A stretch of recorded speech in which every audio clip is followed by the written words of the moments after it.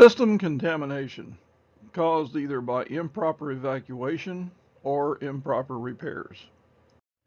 This is a picture of a scroll compressor that has been subjected to non-condensables and contamination.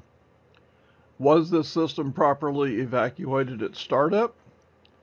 Was proper installation techniques used? And was there a previous failure introducing moisture and acids into the system? Copper plating is evidence of moisture and acids in the system.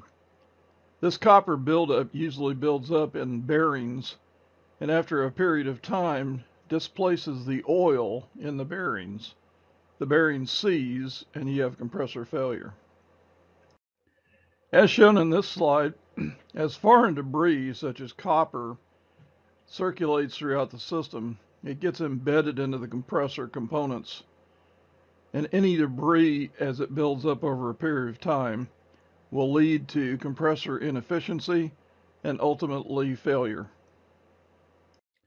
We have shown in previous videos the importance of low flow nitrogen purge throughout the system while brazing on copper lines to reduce the amount of oxidation in the system.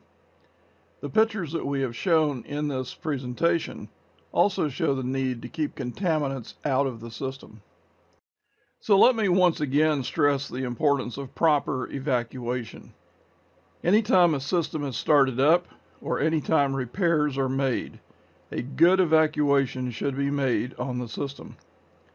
Make sure you have a good 1/2-inch brass tee, a short 1/2-inch hose, core removal tools, a good vacuum pump, and a good micron gauge to show your vacuum level. Always do a good evacuation on a system to alleviate the problems that we showed in this little video.